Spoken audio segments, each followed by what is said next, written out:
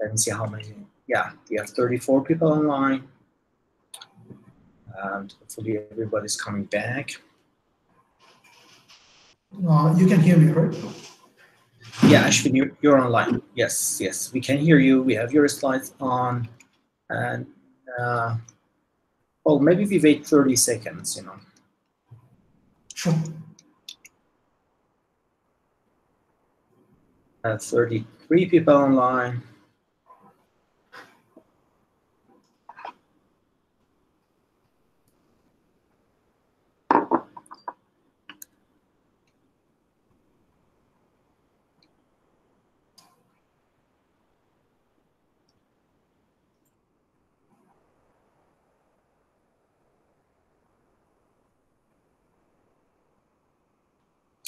Okay, we have 33 people online, maybe 10 people short, but do you want to start?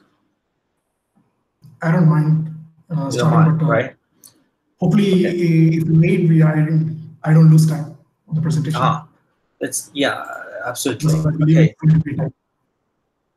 Okay, so yeah, okay, let me introduce you, Ashwin GOPAL. You work with Edgar and Stefano. Rafa, you work in Trieste, CISA, right? Title of talk would be Power Minimization of Critical Oscillators in an Active Bath, 15 minutes. Maybe we allow time for questions because this kind of topic, I sort of feel that there will be more questions on active matter today, okay? Sure, just a correction. I am, yeah. I just graduated my master's from ISA Pune in India, and I did this work under Professor Edgar and Professor Stefano for my master thesis project. So let me get straight into the model, as there has been enough motivation for the active matter. Just one thing that I want to add regarding active matter is that when you consider a bath filled with active agents such as bacteria, then this bath acts as a non-equilibrium bath, and it has properties and phenomenologies which are not shown by a colloidal particle in a thermal bath. So we'll be mainly focusing on the motion of this oscillator in an active bath, but I'll also discuss the properties in the thermal bath to get an idea of the problem. So we will be using Langevin dynamics for the system, where the system is externally driven by a constant torque F, and it's on a nonlinear potential, periodic potential. And this model in the deterministic limit is called an Adler oscillator. And in this case, we are studying in the presence of a bath. The difference between two baths, the active and the thermal bath, is in the correlation, 2-point correlation function for the bath statistics.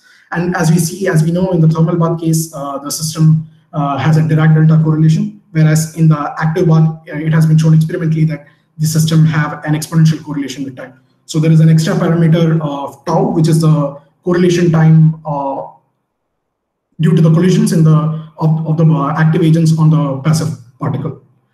So one of the key things to identify here is that when tau goes to 0, the correlation time goes to 0, we recover back the thermal bath limit, the Dirac delta correlations. So the system becomes memoryless in an effect. Whereas when you go to tau tends to infinity limit, as you can see, the amplitude of the noise goes to 0, and it's infinitely correlated. So this corresponds to a deterministic limit. So this model, it is important to understand the bifurcation diagram, and the goal of this project was to understand the effect of fluctuations on the thermodynamic quantities near the bifurcation. So this system, this nonlinear system has a saddle node bifurcation, where when the external torque, strength of the external torque is less than the strength of the potential K, the system goes to an equilibrium fixed point, stable fixed point. Whereas when F is greater than K, the system just keeps on oscillating. As you can see, the system is also an example of dynamics in a washboard potential, where when F is less than K, the system can equilibrate to a fixed point, whereas when F is greater than K, it just keeps on rolling. So this model has a wide variety of applications. This is the simplest model for Brownian motors, which are key for intracellular transport.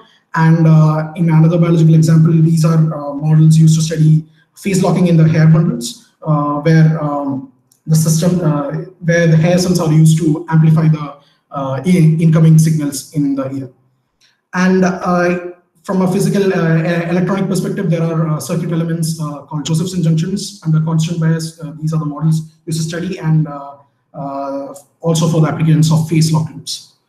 Now, since we are going to study the thermodynamic quantities, here we will be using the tools of stochastic thermodynamics so that we can get the thermodynamic quantities at the mesoscopic scale. So these are all these thermodynamic quantities are random variables and depends on the individual trajectories. So we'll be using the Sekimoto's definition given here for defining heat and work. First, since the tau tends to 0 limit goes to the thermal bath limit, I'll discuss the results that we derived and the features in the thermal bath. So as you can see in the figure, we derived an exact expression for the average power inputted into the system. So with increasing, even though the noise is a Gaussian symmetric noise, due to the presence of the external torque, the system has a constant current, and the constant current increases with increasing temperature or increasing diffusion coefficient, as you can see. And we also derived the fact that at the bifurcation point, the average power has also a scaling behavior given by the average power proportional to temperature power vector. Now, we also looked at the variance of the work inputted into the system in the steady state. So in the steady state, what we see is that for small temperatures, we clearly see the signatures of the bifurcation behavior in the variance. So there are these peaks that appear in the variance, and these peaks corresponds to the sum of two variances that are governed below and above the bifurcation. As you guess, below bifurcation, the system is just diffusing around an equilibrium point. So the variance is just governed by the diffusion coefficient. Whereas above the bifurcation, the system is oscillating along with the diffusion. So these are governed by all the parameters in the system. So these two different variances account for a peak in the near the bifurcation for the variance. And as you can see, the analytical results match really well with the simulations, Langevin simulations.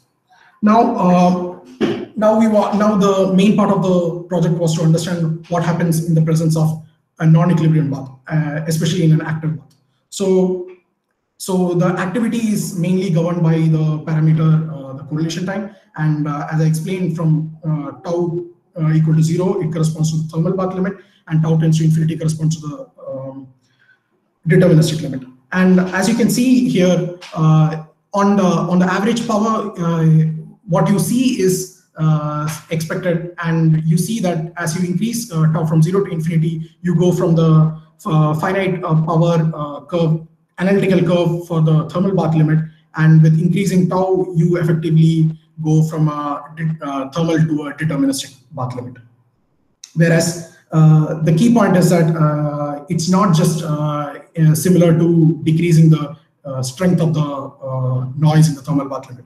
And this is what I'll discuss, and there are different phenomenologies above, below, and above the bifurcation point.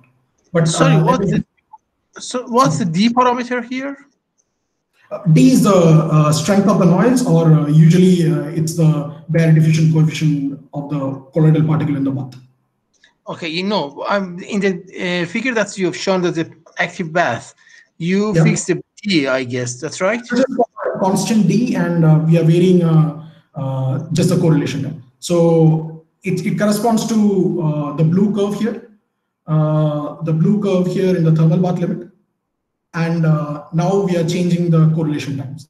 So as we expect, the average power should decrease to the deterministic limit. Okay, thanks. Yeah.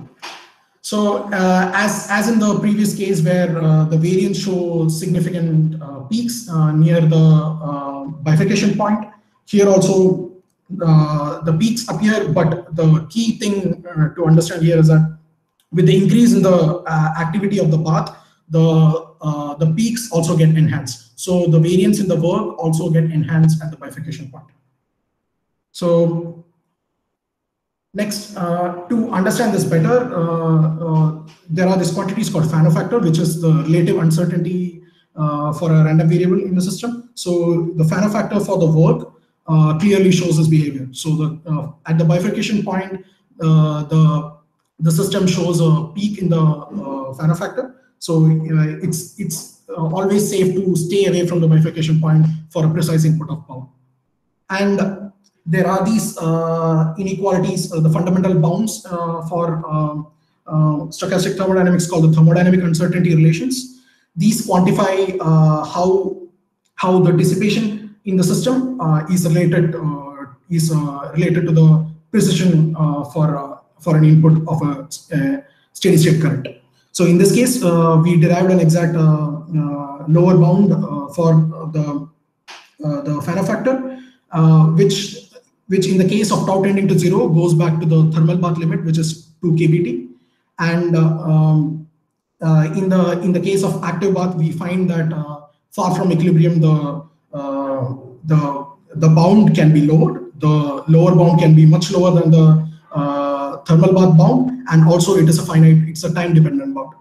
It depends on the ratio T by tau. As you can see, with increasing tau for fixed T in the steady state, the lower bound is much lower than 2 in this case. Now, Ashwin, I had a question for you. Sure. So in these in the right panel where you have these circles, diamonds, and squares, these are from numerical simulation? Yeah. So in the case of active bath, these curves correspond to the numerical results, whereas we have. I'll explain this. That the analytical study. Do you have to do multiple realizations over many initial conditions to get these converge these non-equilibrium? You do. Okay. Yeah, so we reach the steady state with around 10 power 5 trajectories, and then these are the statistics from those. Okay. All right. Thanks. So now the key result of the key phenomenology and the key results of this project was to identify that above bifurcation point, the system has the power input into the system can be minimized at a finite correlation time. So as expected, below the bifurcation point, increasing the correlation time means that you go from the thermal bath limit to the deterministic limit. So below the bifurcation point, the average power is 0.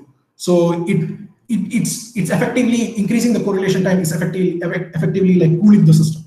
Whereas above the bifurcation point, you see that it's just not the decreasing power behavior. You see that the power decreases and it goes below the value average power in the deterministic limit, and it is minimum at a finite correlation time, and it increases back to the. Sorry, I had another question for you. Just it's a really stupid question, but is it correct to say that the integral of this thing on the right is the free energy, or no? So in this case, we are just considering a single oscillator. Okay. So you have to define a non-equilibrium free energy in this case. No, so I'm just wondering if there's any connection between that and. It's okay. For an thermal bath case, the free energy has contribution from the entropy. Okay. So in the case of active bath, the power is not easily. So in the thermal bath case, let me explain it better. The average power is related to the average heat dissipated. So in that case, you can directly relate it to the entropy production. Okay. Whereas in the case of active bath, you have non-Markovian effects. So the active bath constantly produces entropy in itself because it's a non-equilibrium bath. Also, the motion of the colloidal particles also generates some entropy. So so mathematically, it's not easy to distinguish, easy to identify the dissipation term in the entropy production. So my answer is no. Ashwin, we are at minute 12:30. We have less than 3 minutes overall. All right. So, okay. I'll try to wrap up first. So this is the key result that we are showing, and we will hope for experiments to prove this. Next, so all these earlier results were numerical results, and we wanted to get an idea whether these decreasing and increasing behavior can be captured by analytical results. But the problem is that the exact master equation for this equation has this diffusive term, which has infinite terms. If you expand the integral, it does not converge to a single term. So one has to go to Markovian approximations for this non-Markovian problem to get a sense of average power in an analytical form. So we studied two of the known approximations for low correlation time approximations, Fox and UCNA. And we also derived another approximation at the last limit, where we derived an exact expression for the average power. So here are the results. So we found that UCNA does not capture the behavior in this problem, whereas Fox approximations works for a particular range of correlation time. And I want you to focus in this figure, where I have plotted the analytical curves from the Fox for the phase distribution and the numerical results for the phase distribution. As you can see, for low correlation time where the Fox approximation works, the angular velocity distribution is close to Gaussian. Whereas when the angular velocity distribution is deviated from Gaussian, the phase distribution predicted by the Fox does not work. So this is due to the fact that the complete picture for the system is given by the joint distribution of phase and angular velocity. So also one can see that our large tau approximation clearly captures this increasing behavior in the system. Now, just to generalize this system, we tried numerically with different potentials, with square wave driving, triangular wave, and also the Adler driving. And we find that the phenomenology of power minimization is found in all these three kind of potentials. So we think that the recipe for this power minimization is nonlinear periodic potential, external driving, and active path. So to conclude, we find that the statistics of these thermodynamic quantities are sensitive near the bifurcation point, and the power can be optimized to a minimum value at a finite correlation time above the bifurcation point. Also, the ingredients for such a power minimization are nonlinear periodic potential, external driving, and an active path. We hope to collaborate with experimentalists to study this field, this behavior, and I'm open for questions. Thank you. Thank you very much for the very nice talk, and we had the questions throughout the talk. Therefore, we proceed with the next presentation.